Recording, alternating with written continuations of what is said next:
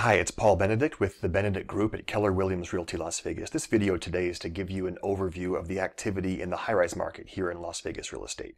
I want to start by saying that at the end of quarter 3 of 2018, that's at the end of September, the median sales price for a high-rise condo, now that's a building in Vegas that's 5 stories or higher, it was $330,000. That was the median sales price. However, I want to make the case that we have two very different kinds of high-rises. We have traditional residential towers that are designed for people to live in, either as full-time residences or part-time residences, and those are what I refer to as residential high-rises.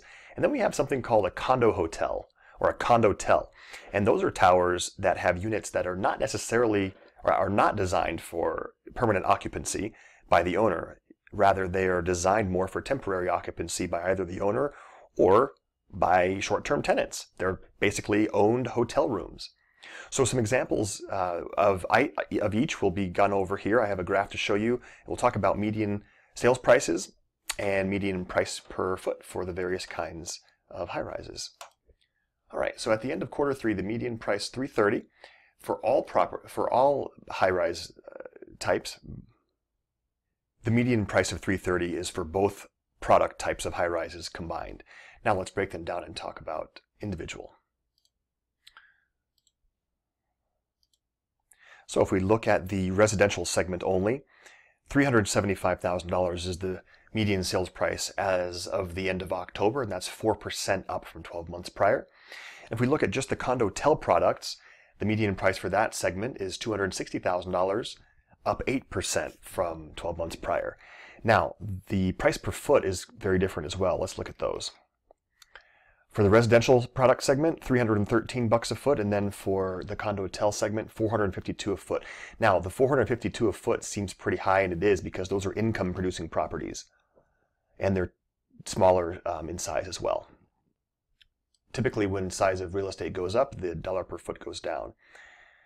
So you see along the bottom here of this graph the tower name, and the blue bar represents the actual sales price. Now this is for quarter 3, so July through September of 2018, and then the green bar is the price per square foot for those sales.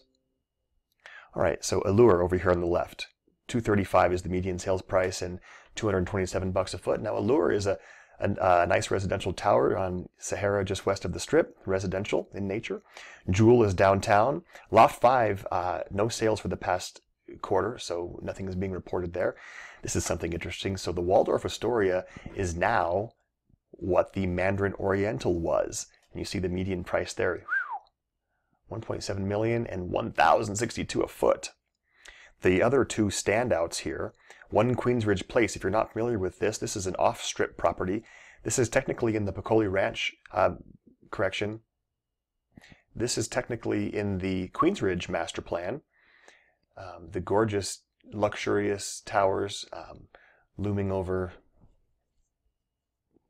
the super luxurious one Queensridge Place, which is in the Queensridge master plan.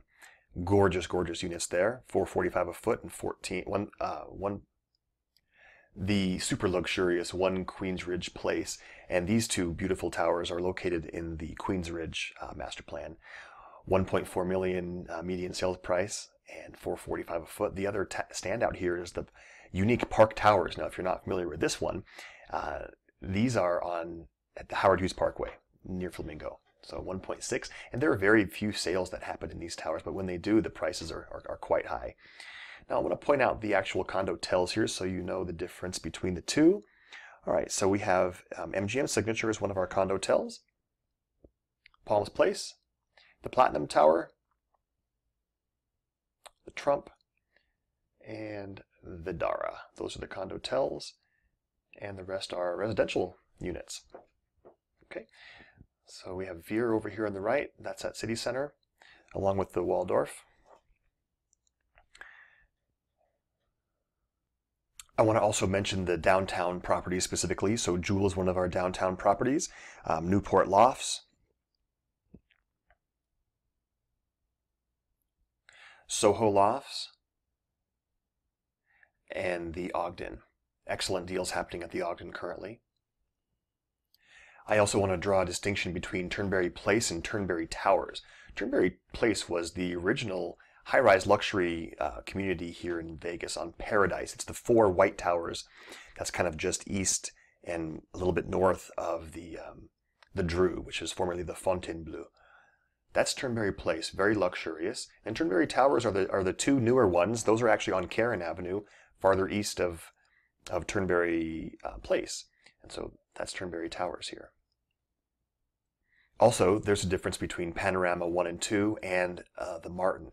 So the Martin was originally supposed to be Panorama 3, but when the economy changed in 2008, the 3rd tower actually didn't get built. So the first 2 Panorama Towers did, then a separate developer came in later and finished the 3rd tower, and it's called the Martin. So the sales prices at the Martin are usually higher than the sales prices at Panorama 1 and 2, but for this quarter that was not the case. And the last tower I want to draw your attention to is One Las Vegas. This one is on the far south end of Las Vegas Boulevard near Blue Diamond. 2 towers, very nice interiors, and the towers have some excellent views of Las Vegas Valley and the South Strip. So excellent value there as well. $390 is the median price and $247 a foot. So